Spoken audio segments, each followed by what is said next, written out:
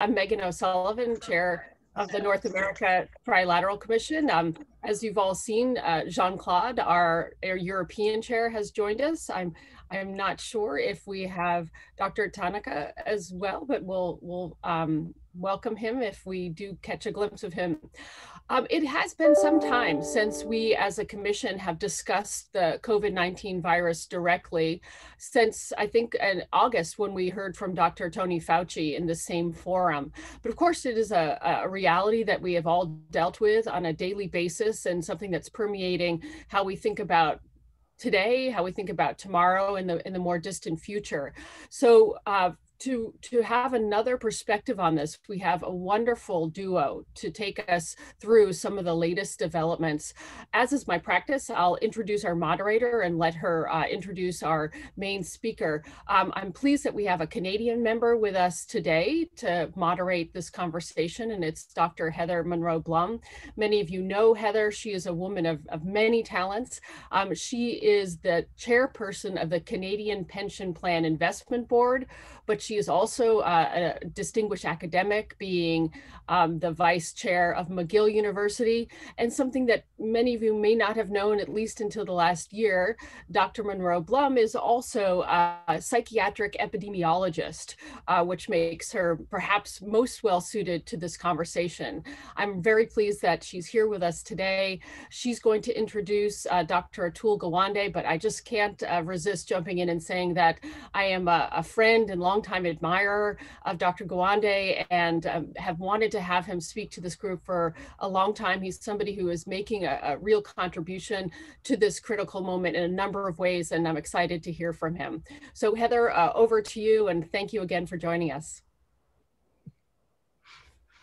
Great, thank you so much, Megan. And let me just say to you how grateful we all are as members of the Trilateral to have had your leadership through this past year and to celebrate the alacrity with which you and colleagues moved to create this program that's kept us all together. So kudos, and with big personal developments and all, so much appreciated, and to Richard and to Cassandra as well. So with that, it's a great pleasure to be here this morning, this afternoon, this evening, wherever you in the audience may be situated. Bonjour, bienvenue à tous. It's a special pleasure in particular to be able to interview our very distinguished guest, Dr. Atul Gawande. He is well known, but let me just say briefly, he is a brilliant polymath. He's a scholar, surgeon, writer, public health and health systems analyst, and currently a member of President Biden's COVID-19 advisory board. You'll know him as well for his best-selling books like Being Mortal and his high-impact writing in The New Yorker for over 20 years. Of course, you've seen him also on PBS recently, and he's become a trusted voice of science and medicine in the context of the great uncertainty surrounding COVID-19. Given our theme today, the future of the pandemic, I encourage you all to read, if you haven't, Atul Gawande's outstanding February 8th Coronavirus Chronicle, titled Inside the Worst Hit County and the Worst Hit State in the Worst Hit Country. Hugely insightful, and a test for each of us on readers of where we sit on the optimism-pessimism scale. So with that, Atul, I welcome you. And I'm going to move right to the first question, because I know everybody wants to hear from you. And that is for our global audience here today, and looking at this as a global pandemic, something that connects us all around the world. What explains the disparate strategies and resulting outcomes from countries around the globe, including those in Africa, the Middle East, Asia, and North America? Over to you. Thank you. And first, thank you to all of you for the invitation. Thank you to Megan, and thank you, Heather, for our chance to convene in advance to plan out this conversation. I also just want to add a slight corrective, which is that I'm the former member of the Biden-Harris transition COVID-19 advisory board. With the inauguration and the issuance of the national coronavirus strategy, our role ended on January 20. So I'm now, we were always external advisors and remain that way. So thank you. You know, the global pandemic is interesting to me because of how many different pathways people have taken. You basically can describe along two quadrants, along four quadrants. You have the countries that had an early and effective response and stuck with it. And those countries have been quite few. Those have been places like Australia and New Zealand, which people hear a lot about, but it's also been countries like Thailand and Vietnam that acted early and have consistently had low rates of transmission. Much of Asia falls into this category. The second category are the places that acted late, had a bad experience, and then largely brought it under control, although the variants, new strains, are stressing those countries. And those places were the Italys and the Spains and the UKs that hit it early on, much of the EU, and were overwhelmed as they hit the pandemic, then were able to pull together and bring the pandemic under reasonable control. Feet came off the pedal to a certain extent, and the strains have really accelerated spread and made things more difficult more recently. You have the countries that were very effective early on, and then became more of a problem. And to some extent, that effectiveness may have been just luck. You saw places like Sweden or Russia that weren't hit very bad early on, and then it's gotten the death rates rose quite high, and there has been continued challenges with getting the plan in an effective place. And finally, you have the places that did not pull together and get it under control in the beginning, and did not pull together and get it under control late. The United States falls in that category. Brazil falls under that category. I used to list India in this category. India has been fascinating, and I think reflects the story of what it takes. So by September, India remained a place that, with the United States and others, had rapidly accelerating disease, and it looked like India would overtake the US as having the highest spread in the world. India would overtake the US as having the highest spread in the world. And then they didn't. One of the critical things that happened was that the country pulled together around wearing masks and did it early. They did it early and in a committed way before Europe did. The US actually had many pockets that embraced masks while others did not. India reached the point where they not only mandated masks, they would issue tickets if people were wearing them below their nose. In the major cities with outbreaks, they got mask use from all, what appears to be 98, 99% from various measures in most locations, and are well beyond 90% mask wearing around the country. And though it was a country with very little resources to deploy for testing, they're only just now getting vaccination underway. They have shut down the virus, and it has been at low levels of spread throughout this later period.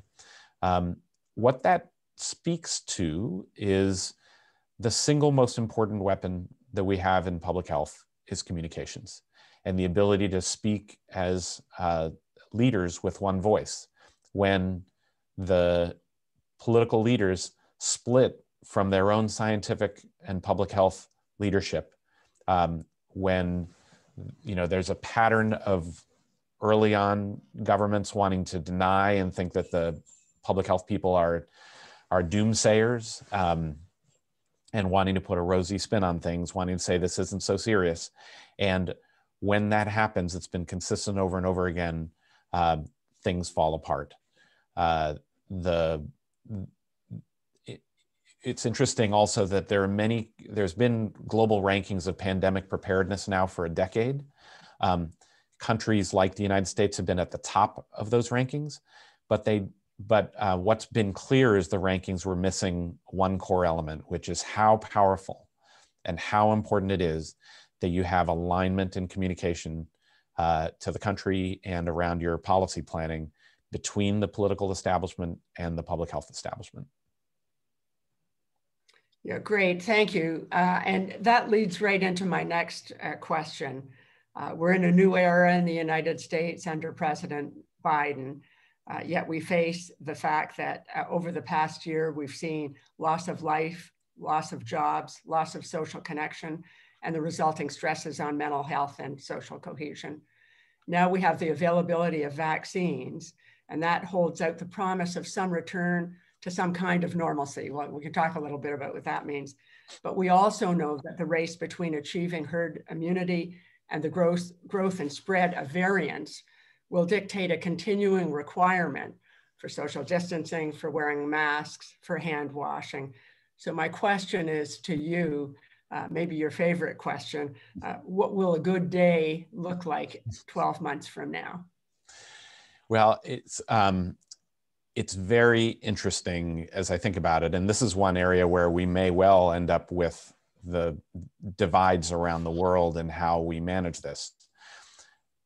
Many countries, not many, in the wealthier world where they've been able to get advance agreements on purchase of vaccine, you're seeing more and more rapid uptake of vaccination and appropriately targeting those over 65, those in critical infrastructure like healthcare workers, and those who have 2 or more high-risk comorbidities for having COVID. The consequence of that, I think, you see the UK where they've already reached over 90% of everyone over 70, and will likely have reached most of the target high-risk, virtually all the target high-risk population by early spring.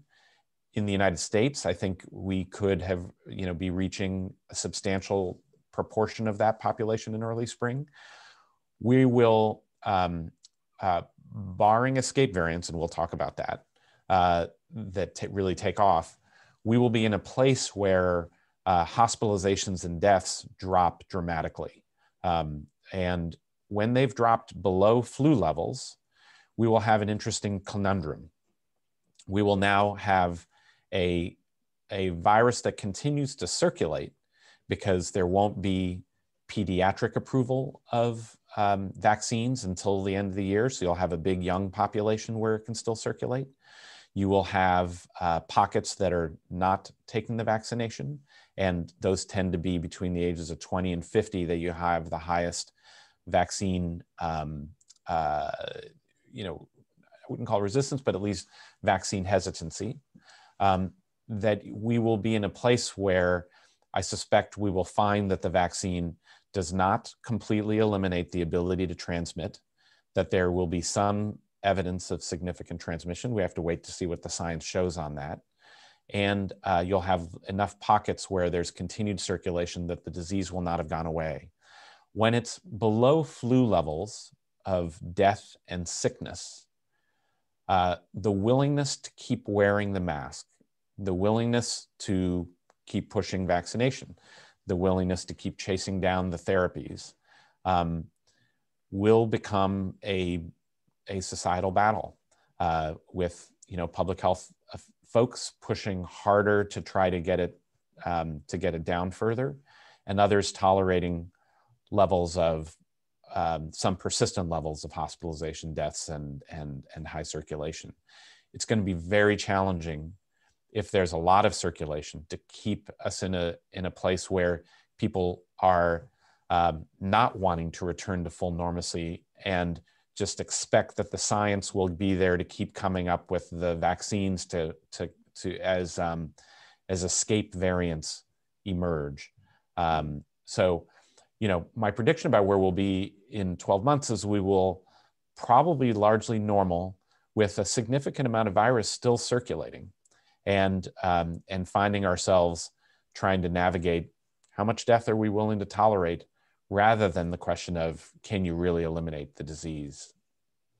Yeah, I wonder if you could just follow up on one of the points. And there's a lot of anxiety about vaccine hesitancy. And in our exchange yesterday, you said there may be a different way of looking at that. what the anxiety is about it, and what the actual reality will be as vaccines become available at the local level. Yeah, I think there are a couple of things. One is that that you have to separate what is actually anti-vaccine, an anti-vaccine movement, from those who have anxiety and concern about taking the vaccine. In the situation where we are now, the level of willingness to take the vaccine has really risen substantially. In the United States, the latest poll is that it's 71% of Americans, if they were offered the vaccine today, would take it. And that's the highest it's been. The number of people who are, dead set against the vaccine are, are basically anti-vaccine, are around 15%. In Britain, they prepared for the population over 65 to have a 75% level of uptake, with 25% refusing the vaccine. Instead, they've so far reached all of the 70-year-olds and above. It's been over 90%. They have 97% uptake of people between the ages of 75 and 79. So I think as you know people and get to know people around you who've taken the vaccine, as you see tens of millions of people safely coming through and not having the disease, and while we still see lots of circulation of millions of actively infected people with the coronavirus across Europe, the United States, and Latin America, you will have people who rightly choose, your choice is, do you want the coronavirus or do you want the vaccine? And the right answer, even at young ages, your likelihood of death from coronavirus has gone up at every age group from age 25 up. For the first time, you've had declining life expectancy at every age group. And so taking the vaccine is going to be the best choice for most people. We will come down to what happens when the virus feels like it's subsided, and then people being slower. It's going to be getting past that 70% that will be a challenge, getting the kids in and others that would be required to really fully control the disease. I'm skeptical that we would eradicate the disease. Yeah, it speaks very much to your point about communication, and I guess not just at the national and state level, but at the local level as well. And the power of continuity of the messaging around what the best thing to do is, and a lack of contradictory voices. So that brings me to that question of the polarization of communication, especially on social media. And it does strike me that the polarization is greatest where the data are weakest. School openings, wearing of masks in the park when you're outside, aerosol versus droplets, et cetera. How can we constructively engage discussion about these ambiguous issues where the data are weak, but it's clear that particular behaviors are going to take us in a better direction than others? Well, it's interesting. You have a mix of areas where early on, for example, on masking, the data was limited. A lot of it based on what the experience with SARS was, et cetera. Now we have very solid information about the value, and the polarization has continued. We've also seen this around school reopenings, that there was very little information. There's now enough natural experiments that we're seeing, and real evaluations, that we're now seeing data that have come out from Scotland, from Singapore, from North Carolina, from other places, showing what's worked in schools and what hasn't. But the positions hardened during that period of lack of information. And when there are politicians who exploit that difference to attack the provisions, or to suggest there's another direction to go entirely, then you have, that's when you get real problems.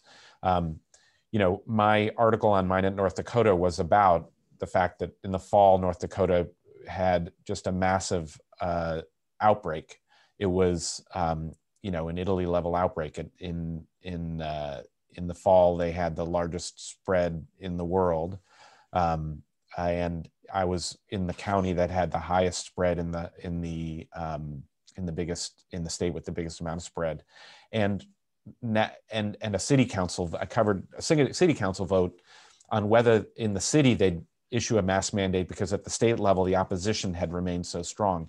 And my puzzle, I started writing about this in October, could see this was happening just like it happened in Bergamo, just like it happened in Spain, just like it happened in New York and Boston. And is democracy so frayed that you would not actually be able to respond to the crisis? And you know, I thought it was an optimistic article. Other people found it very pessimistic. But to me, it worked. Democracy, the fight, everybody stayed in their corners. There was no consensus, but they voted in a mask mandate. They, you know, it passed 5-2 in the city council, and then they, you know, got the message moving. And the public responded with getting up to 90% mask usage from being fairly negligible 6 months before. And the fact that they could get that far, respond, and they got an 80% drop in their hospitalizations, in their cases, and in their deaths. I noticed today, however, you know, the foot came off the pedal. The governor had ultimately, in the heat of it, imposed a mask mandate, put in the restrictions on bars and restaurants. 3 weeks ago, we hit 80%, great, let's open up again. They restarted, they gave permissions for funerals and weddings and opening the bars and restaurants and removed the mask mandate. And the last 3 days, you've seen a substantial jump in the cases. We'll see if that continues. I fear it will continue. I think the interesting pattern of this is an invisible problem with a delayed effect. The actions you take now don't take effect for 4 weeks. And we have a bad math problem. We see that 75% of the spread is from people between the ages of 20 and 50, and 93% of the deaths are in people over 55. For leaders, that is a very hard set of just facts. You're working against an invisible villain that you have to ask people to make tremendous sacrifices. And the bulk of the sacrifice falls on those under 50 to stop a disease killing people over 50. And that leads to polarization and opportunity for exploitation, especially in the places where the science is suggestive, but not definitive. And where have we heard of this before, right? We see this in climate change. We see this in many, many areas where we are most challenged about leadership. Yeah, and it also speaks to the incredibly tense dynamic between economic renewal and recovery and health protection. And we know from many studies that people will choose their livelihood over health, especially if the health impacts are longer term or, as you say, uncertain. So it is a conundrum. Let me move then just on that to healthcare systems. And we've seen the really important success of the recovery trial, the trial looking at treatments for COVID-19. And does this suggest to you, Atul, that single payer systems are better systems both for getting large-scale research findings quickly and accurately, and maybe implications as well for healthcare delivery? Yeah, so it's worth unpacking. I don't mean that to be a rhetorical. Yeah, I don't mean it to be a rhetorical question. No. It's not actually. So the recovery trial in the UK was able to be performed because they had pulled together. It's a massive trial that has supplied much of the valuable information about what treatments actually work, and it involved banding together more than 100 hospitals to agree that they would all be part of a research study that as people get admitted, they would be offering in a randomized way the different treatments that wanted to be tested, and the National Health Service helped coordinate and provided a single data source that made it really easy to discover, hey, azithromycin didn't work, but a cheap steroid, dexamethasone, cut deaths by 1/3, and they got rapid turnaround results. We should have been able to, I don't think that's exclusive to single payer systems. I think that's the kind of research consortium the United States could have had, and many countries could have had and we still need. We need to be able to capture people that are not hospitalized and conduct large-scale tests, because we still need strong therapeutics for people with mild and moderate disease, given that we have new strains emerging that evade our monoclonal antibody therapies, and will continue to. The larger question, though, which is that we have seen the ways that countries have committed to having everybody in a national health plan, not necessarily a single system, but a national health plan, and assure that everybody has a doctor and are connected to healthcare, has made the rollout far more successful. In countries like the UK and Israel, which are at the top of the distribution and administration of vaccines, that combination of everybody being inside a system. In Israel, it's a private-based system, but it's 4 HMOs. Everybody belongs to a doctor and to a system that can reach out to them, recognize when they've gotten their vaccination and haven't gotten their vaccination, get the priority people in, and administer at large scale. When those countries also combine that with acting early to have secured, made advanced purchase commitments for doses, those countries have been able to fly and move much more quickly.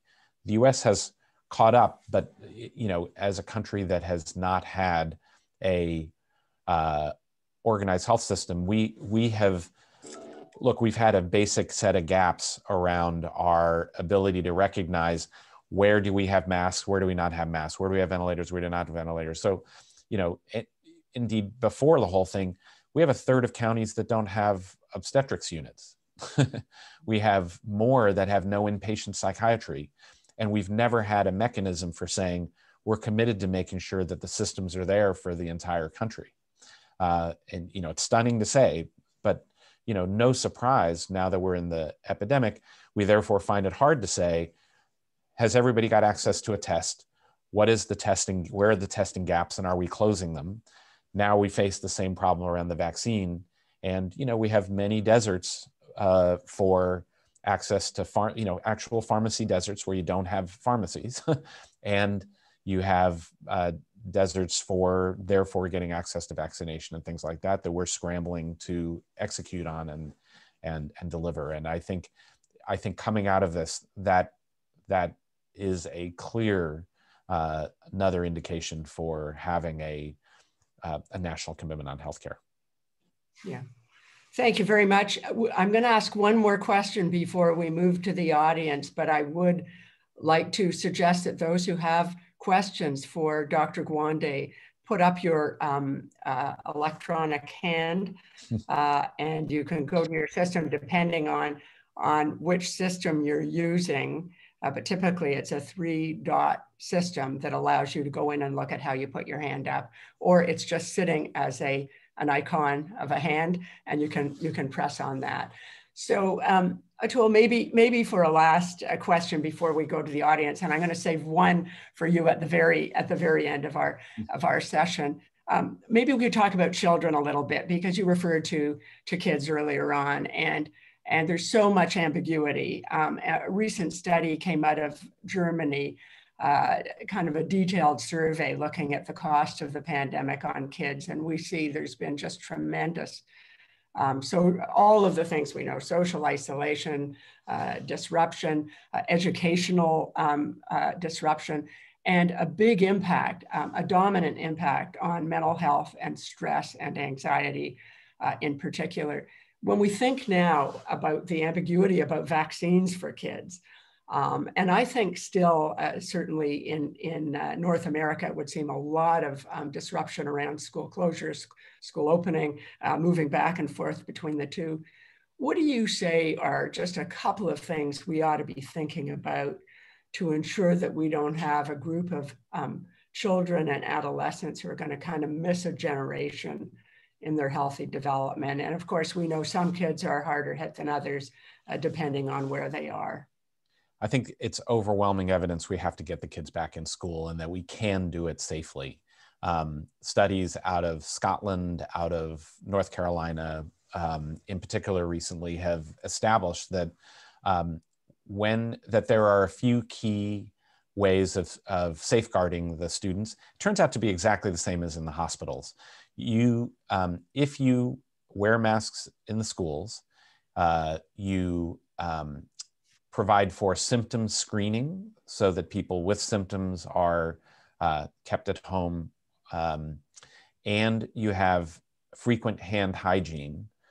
Those elements allow you to create an environment that's actually safer than the home. The kids who are more remote are, and also the teachers are more likely to get infected than if they're in the school. So it's not just as safe as being in the community, it's more safe in the controlled environment. Second, that the additional measures of adding testing, adding vaccination, add further protection on top of that. We have not turned out to need to retrofit the schools in any major way. If the kids, with the expectation enforced that the kids would wear masks, certainly for K through 8, but we're also seeing evidence in the high schools that you don't need to have 6-foot distancing. We see this in the hospitals, right? We all wear masks. I spend all day at an operating table, elbow to elbow with half a dozen people. We screen for symptoms. We don't test everybody. We know that people can be asymptomatically infected, but that the masks help prevent infection. And we've been able to have virtually no outbreaks, despite having the thick of the pandemic all around us and seeing workers get infected virtually all through the community. With, as I said, we've had one cluster outbreak, ironically at the lowest level of the pandemic, and otherwise have been able to power ahead. So my take on schools is that now the evidence has come clear that we can return. We're in a place where there is enormous variation around the world in willingness of the teachers and the parents to return to school. But we have the early adopters and now seeing larger groups that are that have been able to return to school and maintain safety. I think the final part on that is many schools have had a trigger based on how much virus is circulating in the community to shut the school down. And we don't do that in the hospitals. We know we can create safe environments. And I don't think that's a good trigger for shutting down the schools. The trigger should be, do you have an outbreak in the school? And most of all, then it's, making sure you have the right mitigation measures in place, because those can be stopped. Yeah, that's a very clear message, and it's a very helpful one. Do you want a final word on predicting vaccine availability for kids and the data that'll show us efficacy? Yeah, the trials in the, for example, the Pfizer vaccine, they announced that they will have results in the summer from their 12 and up population tests. And the AstraZeneca vaccine, they launched their trial now for 6 years old and up. So I think by the end of the year, we'll start to see vaccines approved at successively younger ages, but it'll be a while. Great, thank you. We'll move now to colleagues participating from around the world. I'll go first to Cecilia Soto, and then Cassandra, I'll ask you if you'll read out one of the questions that's been texted in. Cecilia, over to you. Good morning. Hello, good morning to everybody. Doctor, I have a question about the strategy of vaccination. Where should you start? In Mexico, the government of Mexico has decided to start by the poorest communities and the more isolated communities. I think if they are isolated from society, they are also isolated from virus.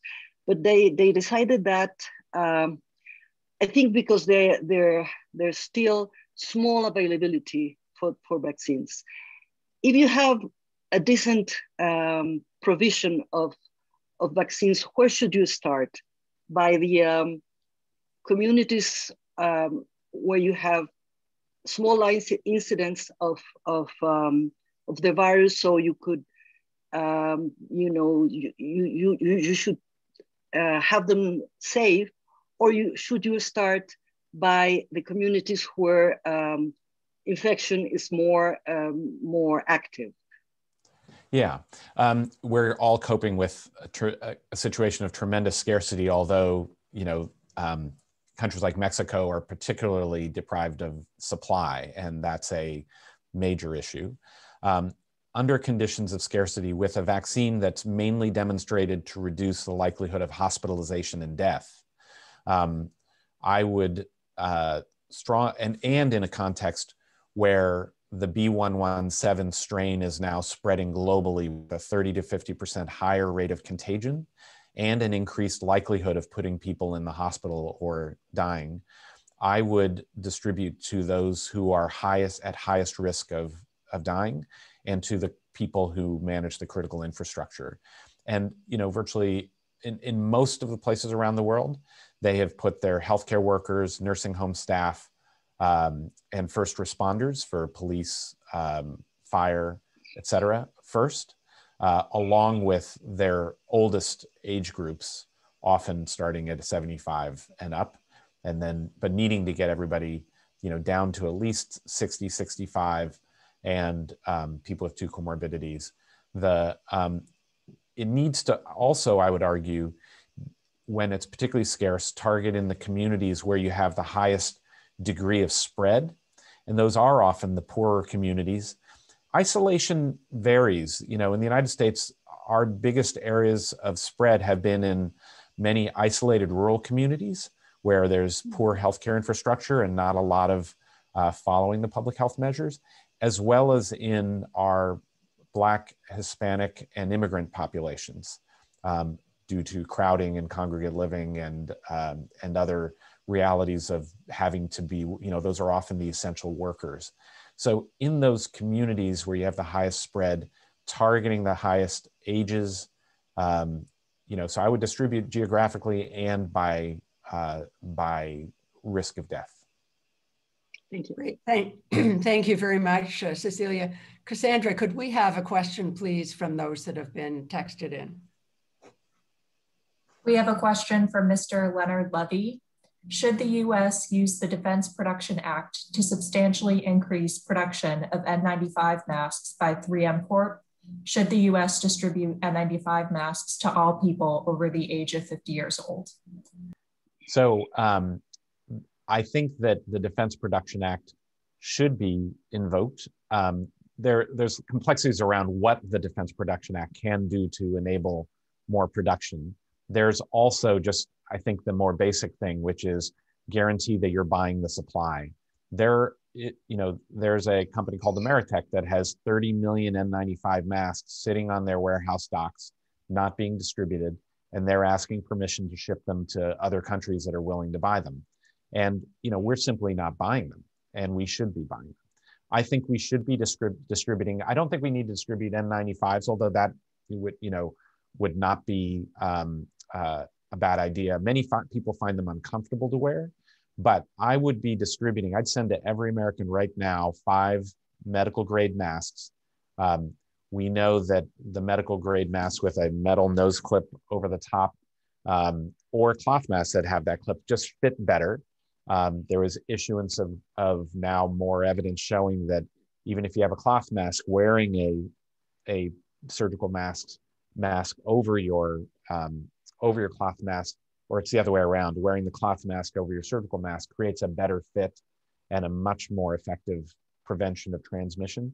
With the new strains going out, I would ship masks to people and a better quality and show people what the features are that create a better fit, because this is going to be critical to stopping the B117 variants. And globally, we see over and over that commitment to masks really makes a difference.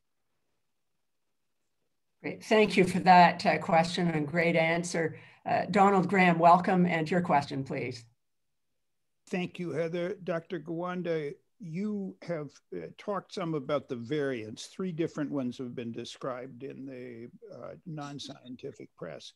Could you explain the differences among them and which are spreading the fastest, perhaps outside the countries where they were originally identified? Yes, great question, and thank you. B117 is the variant that was first identified in the United Kingdom. It is now all over the world, across the US. And in the United States, we see that it's spreading at a rate that is a doubling time of every 10 days. And so it's moving fast. That variant has genetic mutations in the spike protein, which is the portion of the virus that jabs into cells and allows it to take over a cell and succeed in spreading. And its spike variant attaches to the receptors of the cell in ways that bind much more tightly, so you don't need as much virus to cause more infection. That is the one I said has a higher rate of contagiousness, 30 to 50% faster, more spread, and also increased rate of hospitalization and death. And that's the one that alarms me right now the most, that's spreading rapidly. It does not evade the vaccines. The vaccines that we currently have are effective against it. And we've seen in the UK and Israel that where they've achieved high levels of vaccination, they're now reducing the occurrence of disease and hospitalization. And so that is an important part of the strategy. We're in a race around the rest of the world to get the vaccines out so that you can start reducing the spread of that virus. But the masks are critical because we will not distribute vaccine fast enough for that to be the strategy by itself. The other 2 variants that you referred to, one is out of South Africa called B1351, another out of Brazil called P1.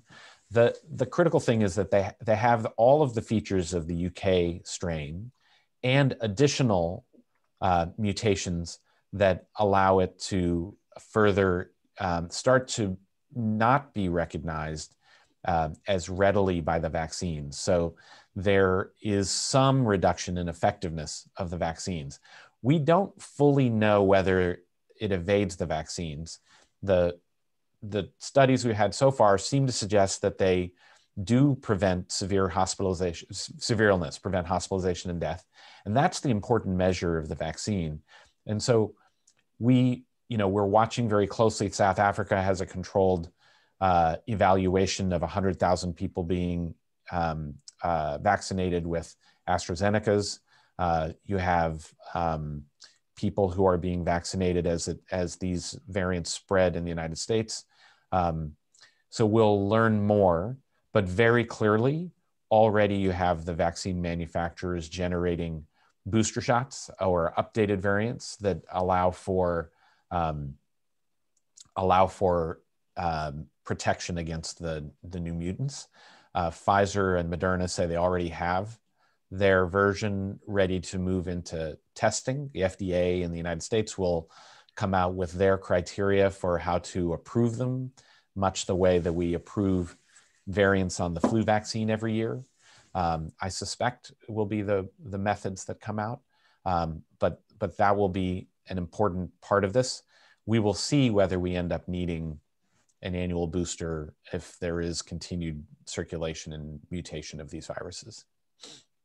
Great, thank you. I'll move Juliette Kayyem to you for your question, please.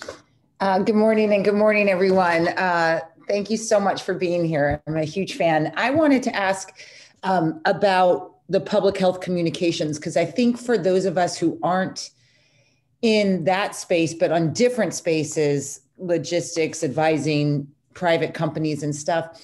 I would say it's not been perfect. And so I wanted, what do you think were the biggest mistakes and then sort of the lessons learned? And I'll just give you an example.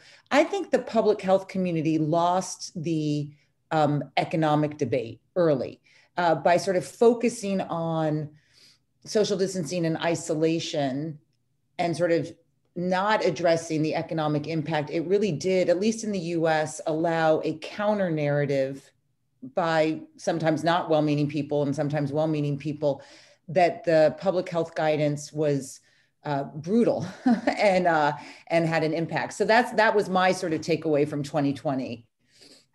Yeah, there's this is a challenging area. So let me try to unpack a few things. Yeah. Number one, I don't think we can hope that the public health community will speak with one voice on all of these things. There, in the absence of evidence, there's bound to be really great experts who are falling on either side of what some of the data tells you. But early on, for example, a lot of criticism of different points of view on whether masks would work or not. They were not relevant in prior coronavirus outbreaks or didn't seem to be quite as important. But more and more evidence came to show that, in fact, these are aerosolizing viruses, and so that commitment was there. I think a big mistake was when public health people moved beyond making recommendations on the evidence and started saying, this is what we think you should do because we don't have a good supply of medical masks. That's a political judgment to be made. And then people do lose trust when you say, I'm not recommending masks, even though we think the hospitals need to have them for protection because we're worried that if we recommend it to the general public, that the hospitals will run out of them.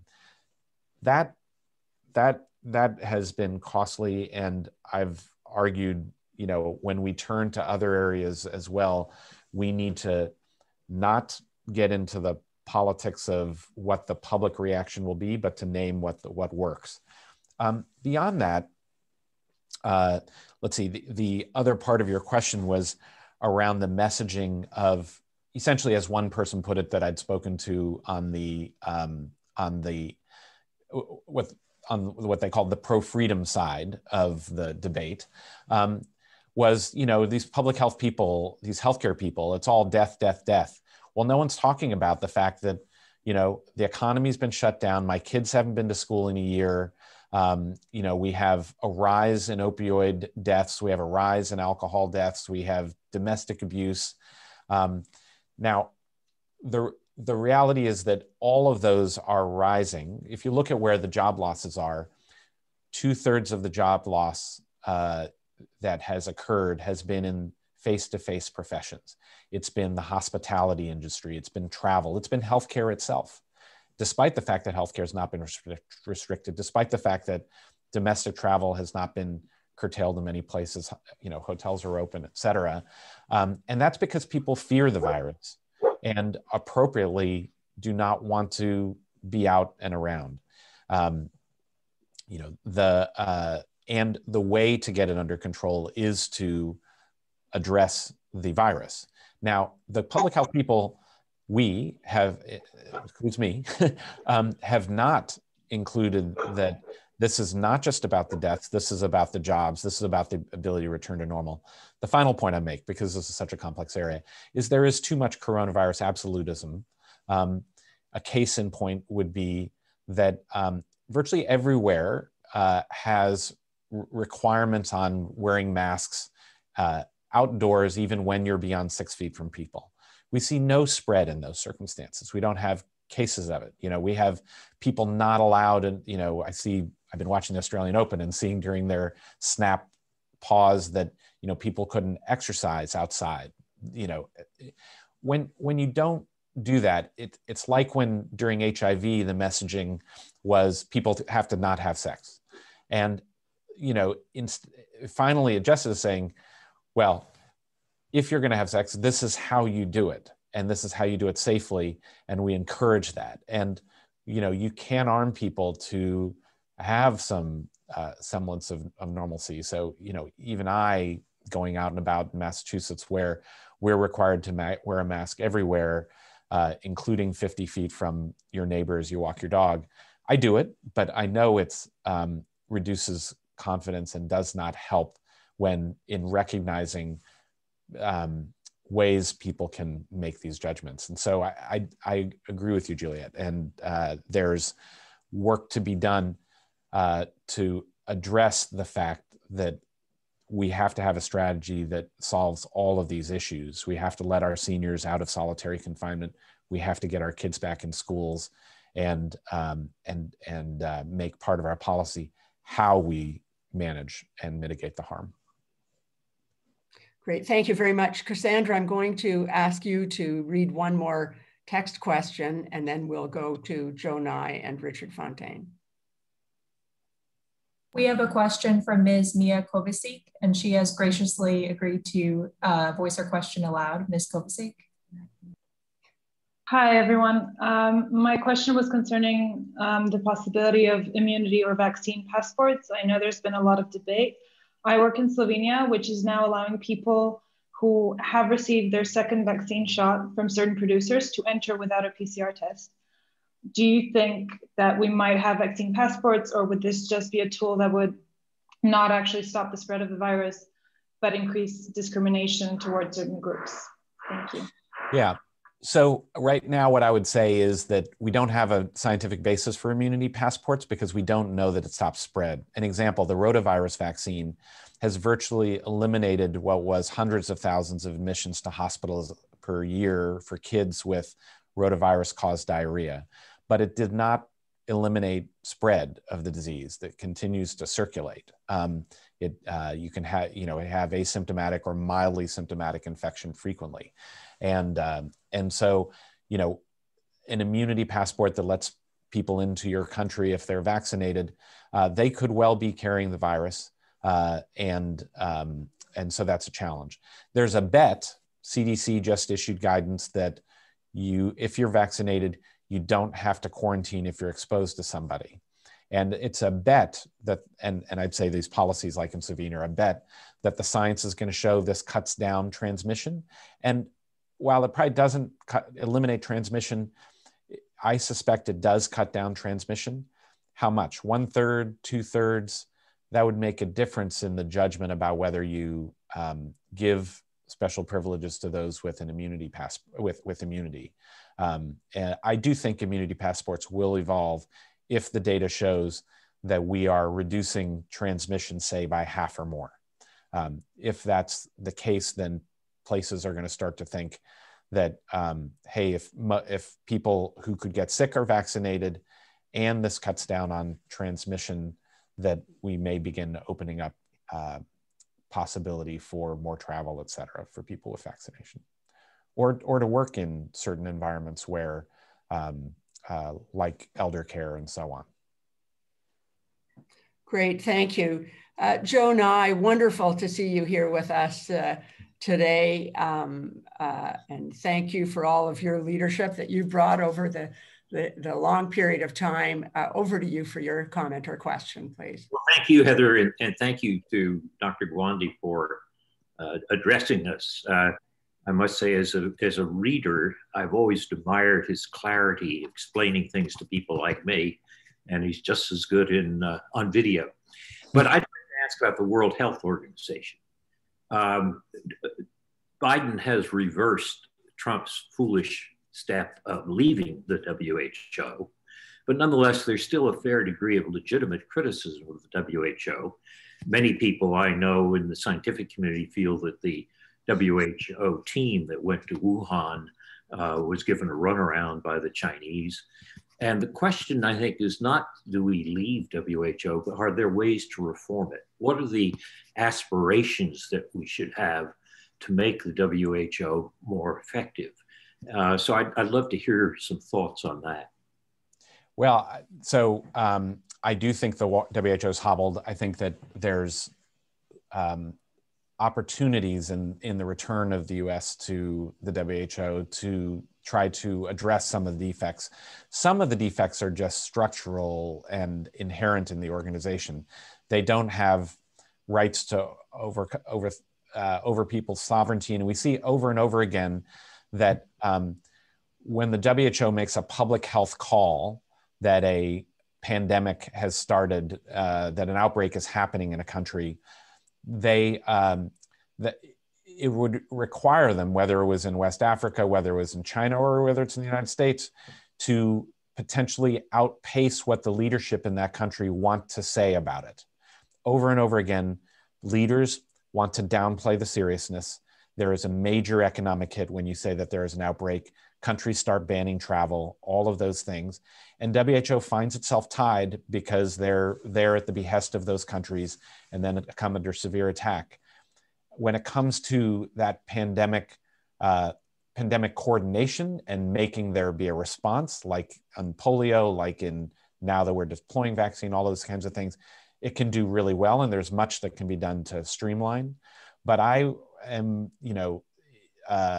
I have wondered whether there's a need for an independent, outside funded organization, not unlike, the nuclear commissions that you have been part of setting up, that can have the expertise, make the unpopular calls that there is a violation in the case of nuclear agreements, or that there is a outbreak in the case of public health, which a member consensus-driven organization like the UN and the WHO simply are not in a political position to do in the kind of timely, unpopular way that's required of public health professionals. Thank you. Great, thank you so much. I'm afraid we're going to need to finish up our questions with Joe's comment there. And with that, Atul, I want to thank you profoundly for the extraordinary contribution that you made this morning, and for our colleagues around the world in different time zones. You've just covered a remarkable breadth and depth of information to help us all think about our current context in the pandemic. You've reinforced very dramatically the importance of communication, clear communication, and solidarity around the messages that we know will have an impact. And so with that, I want to thank you and to thank everybody who's participated for your contributions through questions and your presence here today. So with that, thank you. And Megan, over to you. Great. It's 9 o'clock, as you said, so I just want to briefly reiterate your thanks and to thank you, Heather, for taking us through this conversation. Thank you, Atul, for being such a voice of clarity and expertise on so many of these critical issues. Wonderful to see everybody, and I wish you well for the rest of the day and stay healthy.